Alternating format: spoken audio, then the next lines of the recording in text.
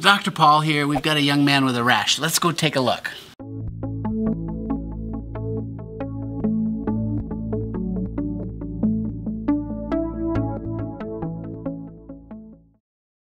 Knock, knock.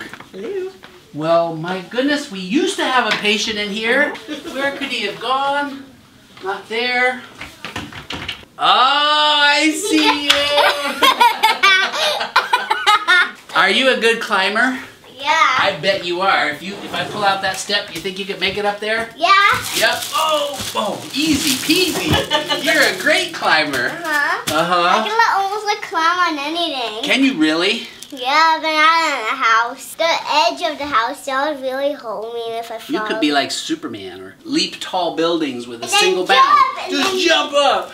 Yeah, and then I fly down. Okay. I hear you have a rash. Is that right?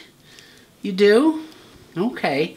And this rash started where? It started from here and then it went down That's- like this. Ah! Okay, so it started on your cheeks, right? Let me get my light. So your rash started on your cheeks. Say hi when I'm done. Yeah.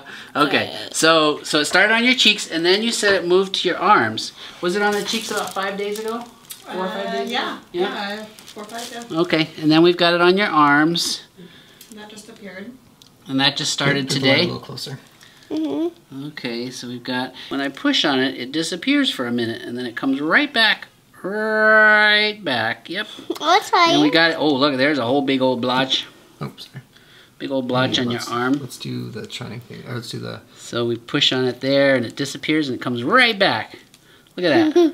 It's It's like magic. It's like a magic rash. And then, do you have it on your tummy? Can we look? Just barely, maybe. Let's see your other arm. You like doing that too?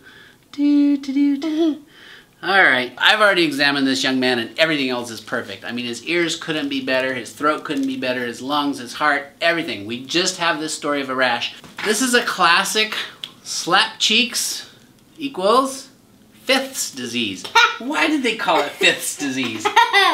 Somebody on YouTube will tell us. I think I've heard, but I'm just a doctor, how would I know? I've heard that they had first, second, third, fourth, and then they ran out of names. Measles, mumps, rubella, rubiola, and then it was like, we'll just call this one the fifth one. That's so silly. Anyway, this is harmless viral infection. Why did you cut off your fingers? I'm telling you, it's silly. Harmless viral infection. Thought you might want to see a classic case. It's a perfect story. Starts with the cheeks, spreads usually to the arms, maybe the legs, occasionally a little bit on the trunk. Blanching rash. Kids are usually well. You don't even have to be excluded from school generally, although check with your kid's school or daycare. And there you have it. Case of fifth's disease. I'm Dr. Paul. Thanks for watching. What do you like to tell your fans on YouTube? I think you should just tell them, keep on laughing. Right?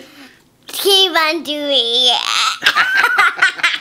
All right, you're a ham bone. Here, you want to get down? Yeah. All right. Whoa! There you go. Oh, feet down. There you Can you go. say hi now? You can hide. Don't look at me, okay? Okay, we won't No look. one looks at me. Okay, we're not looking. Wonder where he went. Wonder where he Look went. again, look again. Look again. He's gone. Wait a minute. There you are.